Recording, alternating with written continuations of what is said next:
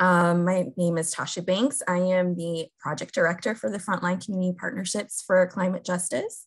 And I'm also the assistant director for the Division of Community Engagement and Health Equity at DelMed. Next slide, please. So I want to introduce our wonderful team, our principal investigators, Miriam Solis, who is assistant professor at the School of Architecture, Carmen Valdez, associate professor and division chief of the Community Engagement and Health Equity Division, and also an associate professor of social work. And then Catherine Perez was one of our wonderful research assistants from the School of Architecture, and Anna Chatham, another research assistant from the School of Social Work. Next slide, please. So just to give a quick overview, so we work with frontline communities to understand the consequences of carbon emissions for health, as well as the challenges and opportunities behind decarbonization strategies. Next slide. And decarbonization is essential, but it tends to be approached technically. And our approach aims to lift up community expertise, their lived experience, and we also aim to apply inductive methodologies in response to the climate crisis. So our main focus is on working with youth, and there's schools where students of color predominate are more likely to have high levels of neurotoxins in those environments.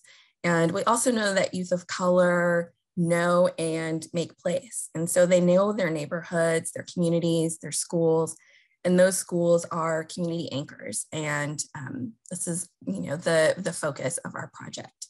So to talk a bit more about our methods, I will turn it over to Carmen. Thank you. Thank you for that wonderful introduction. I will be speaking more about the methods because, as Tasha said, we really want to lift up the voices of youth and youth in the places that, where they live in, where they go to school, where they play. And so it is critical for us that we use community-based participatory research so that we can incorporate different sources of knowledge and also democratize knowledge so that knowledge isn't coming from academics, but that knowledge and lived experience is being accounted for and engaged in informing practices and policies. And we know that there's knowledge coming from schools in terms of their mitigation plans, knowledge coming from cities in terms of their mitigation plans. And so we're trying to also bring a youth perspective as to what those mitigation plans could look like.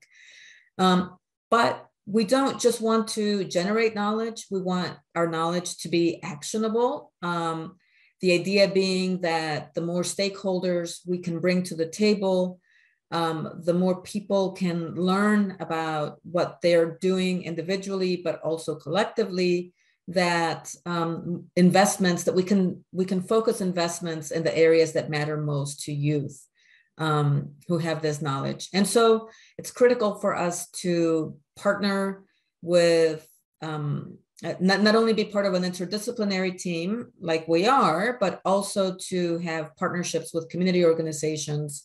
And our primary partner is EcoRise. And many of you are familiar with EcoRise. They are an organization that is based in Austin, but they actually do work statewide as well as across the country, working with K through 12 education. Next slide, please.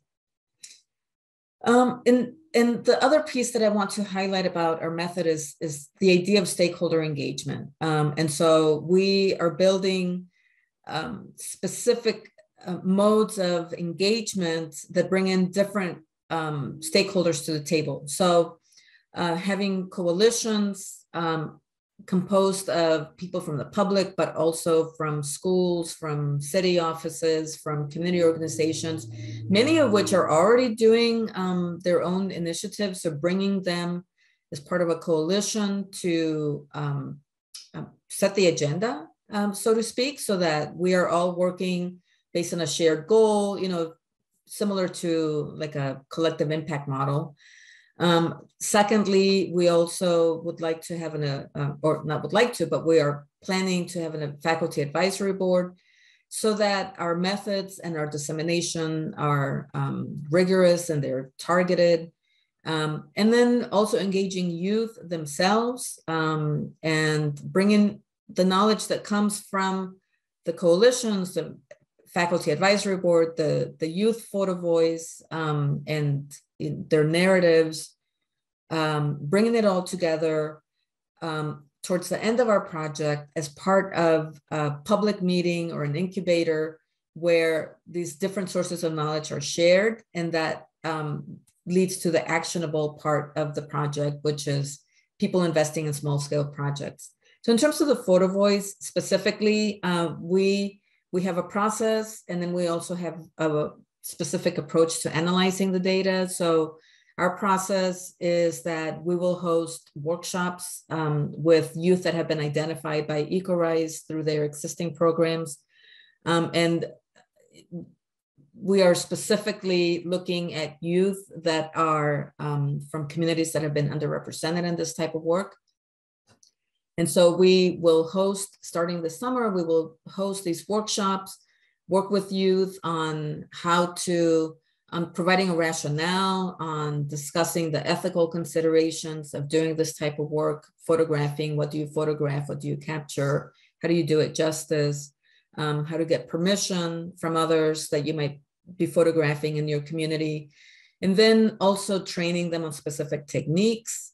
And once they go out and take the photographs, we would continue to work with them in the workshop model for them to select the most compelling photographs, and then training them, coaching them along the way on writing narratives of what they photographed.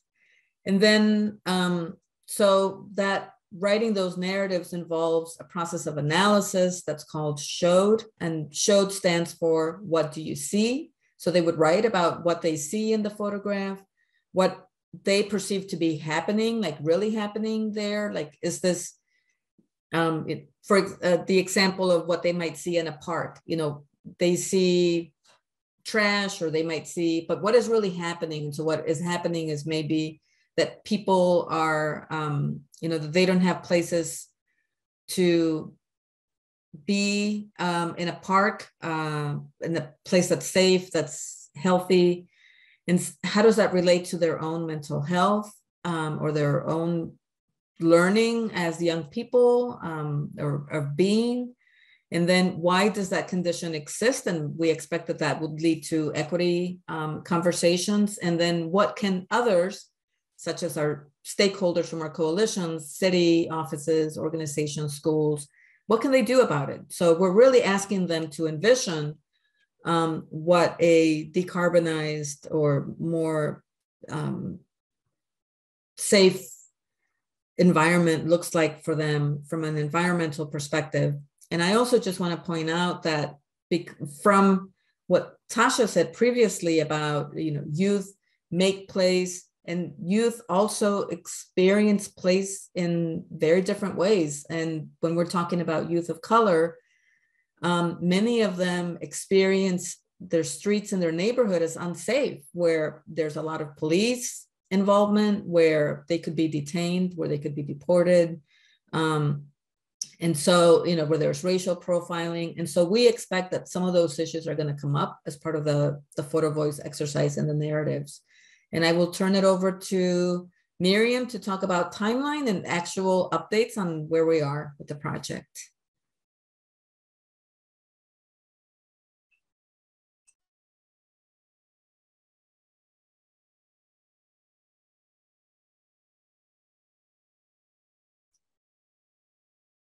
A year ago is that in the last 12 months, we'll be working on planning and team building.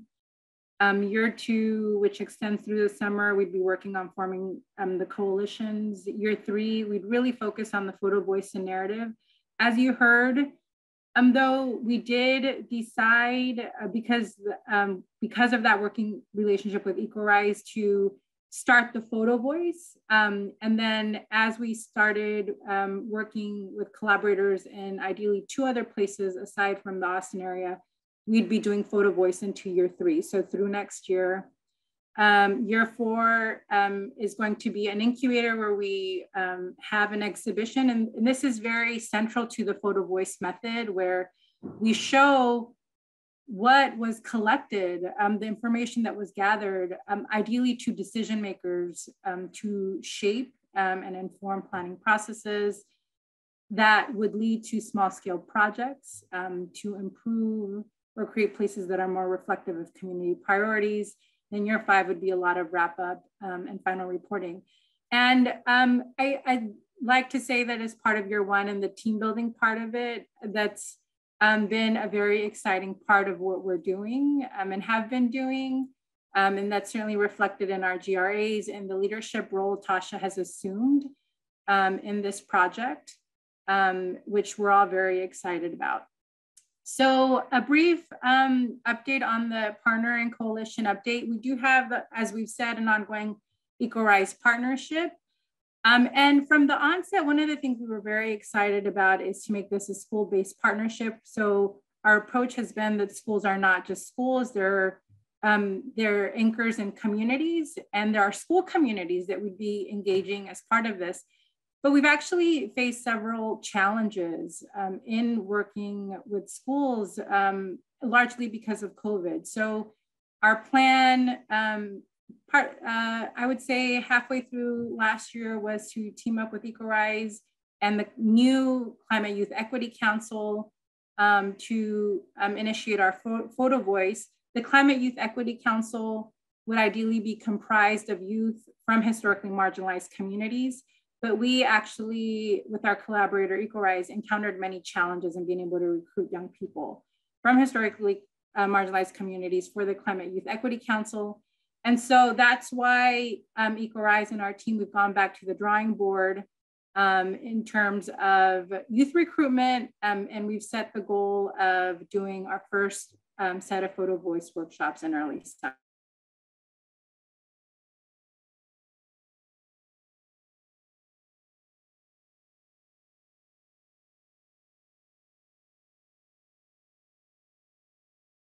Members of whom are here today, Kevin and Sergio, thank you for joining us. We're very thrilled to have this group of people whose knowledge we can tap, but also potentially who are leading very important projects themselves and who have projects that we might be able to contribute to in coming years. We do hope to have a more formal meeting with our faculty advisory board and to give you all an update later this spring. Ideally before our first round of workshops, when we've recruited our youth to participate in the program and we have a stronger game plan for the other 2 places where we will be working and what the timeline associated to that may look like. And Kevin and Sergio, we certainly welcome questions from you today. And conversations leading up to that more formal gathering as well. And I'm going to hand it over to Kathy, because even though we faced some recruitment challenges when it came to the Austin Youth Climate Equity Council, we have sustained our engagement in that. Thank you, Miriam. Yeah, I will briefly just talk about the Youth Climate Equity Council that EcoRise led, and they launched it last fall. I don't know if you all know, but they also have one in Houston and one in San Antonio, which kind of stem from the mayor office, but the Austin one is kind of a different model. So the goal of the Youth Climate Equity Council is to provide a platform for the student to learn and also engage in local climate action while collaborating with the schools over here in Austin specifically. They're pretty focused on supporting the AISD sustainability plan and the implementation of the City of Austin Climate Equity Plan. So they have been hosting speaker and workshop series together with the San Antonio youth. So the youth from able to kind of share that space and share some experiences. And our team has participated in 2 of them. The first one we attended last fall, and it was more like an introduction to the institutional players around sustainability that EcoRise is in partnership with. So we had the folks from the City of Austin, City Office of Sustainability. Also, we had the Sustainability Manager, Darian Clary, I think is her name, from AISD, and us from the University of Texas. And Miriam kind of introduced, you know, the PT 2050 project to them. And so the next slide, please, Anna. For their February convening, which was a couple of weeks ago, EcoRise asked us to present the method of photo voice to the youth because they are going to use it in their community impact projects. So Miriam and I spent 1 hour approximately with the youth, and we spoke on the importance of understanding place, shared the value of local knowledge production, and formally presented the showed method that Carmen already explained, and that they will hopefully follow to build compelling narratives around their environmental projects. And yeah, I think both Miriam and myself kind of shared our own personal connections to issues of equity and environmental concerns.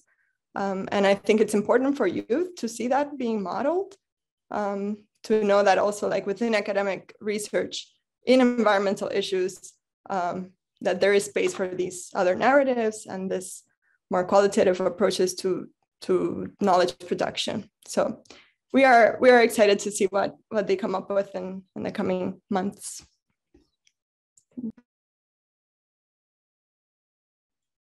So I'll share a couple more things we've been working on because I think they've been very important lessons in undertaking the particular methods that we're committed to, and the game plan. These things are going to inform the game plan moving forward. So IRB, both within UT and in school settings, can be a very complicated process, and we're writing into our proposal to the IRB. Oh, my internet connection is unstable. It's saying, I hope that's okay. How to think about equitably recruiting and implementing the project.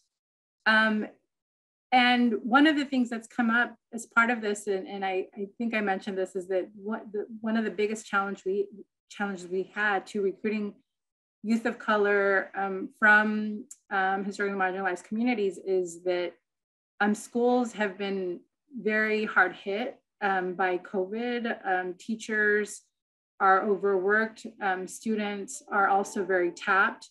And so AISD put a stop on accepting applications for active research. So that is, COVID also presented itself as a major challenge in just getting approvals for our project. And then kind of a update on other things we've been working on. We've submitted several letters of interest for proposals. They haven't been funded. And again, some of the reasons for that are the challenges associated with partner capacity as well. And we've gleaned some important lessons from that with regard to the importance of developing relationships with foundations who increasingly seem interested in community-based participatory research. And something that we also want to do in the coming year is more thoughtfully think about bringing in mental health as a critical aspect in our work. And this would draw on Carmen's expertise, but it's also something that came up in our planning meetings with AISD and this Office of Sustainability and EcoRise. The winter storm, for example, has been cited as an example of something that really affected youth, but that we don't have a lot of information about, both in terms of how young people were affected and how they dealt with the consequences of that extreme weather event. So those are our plans moving forward. Please feel free to reach out to me or really anyone on the team should you have any additional questions moving forward. And we're happy to answer any questions.